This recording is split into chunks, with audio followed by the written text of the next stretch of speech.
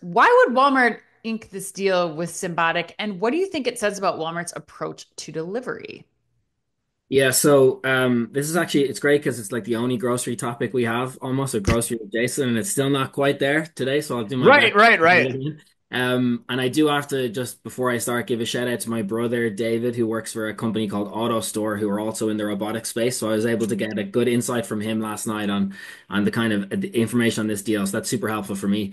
Um, Competitive intelligence. I love yeah, it, Sean. I I'll love try it. and be careful with what I share, right? He was a little bit Yeah. on the gossip side of things, but I'll try and keep it factual here, right? But I do think generally speaking, if you look at it first of all from like the industry lens, like Yeah. Walmart, one of their key kind of accelerants enablers over the last number of years has been this focus on technology. So throughout their organization, they're super focused on technology.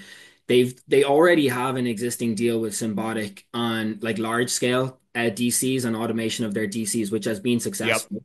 And the way I would kind of position that is Symbotic have been pushed very hard by Walmart to improving up their game, which has then driven Symbotic's growth over the course of that time. If you take this as a separate piece, then this is a little bit more focused on their what I think used to be called MFCs, but people have slightly Yep. moved away from the term MFCs, I Hmm. think, because there's been some difficulties in getting that off the ground. And so maybe not to get into too much detail, but Walmart acquired Alert a number of years ago to bring them Yep. in-house to do this work. And now they're Hmm. effectively spinning that work back out to Symbotic. And so the way I would read that is they brought it in-house, maybe found that it was more complicated than they expected to make this work with their own internal capabilities. And because it's a complicated process, and what they're really doing is, I think, doubling down on automation as a key pillar for their growth by going Right. to an industry leader in the space and saying to them, we want you to recreate the success you've had on large scale distribution centers to MFCs. And because it's obviously a key pillar for what they want to do, particularly using their stores as fulfillment nodes. Right. They haven't quite got that off the ground in the way that everybody was expecting.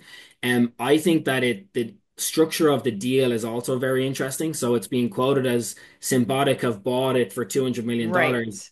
But when you go below the surface, Walmart are going to pay them 500 million. There's 230 million guaranteed at closing. There's 100 stores that they're guaranteed. So it's a very low risk deal for Symbotic that I Hmm. think will hopefully clean up some potential issues that Walmart have had internally. And for me, it's kind of another example of Walmart betting on innovation to continue to grow their performance. Because, I mean, Chris, I know you're a big fan of Doug McMillan, but it has been a huge success over the last number of years of how much they've grown. And I think this is just another signal of them continuing to double down on what they've seen work so far.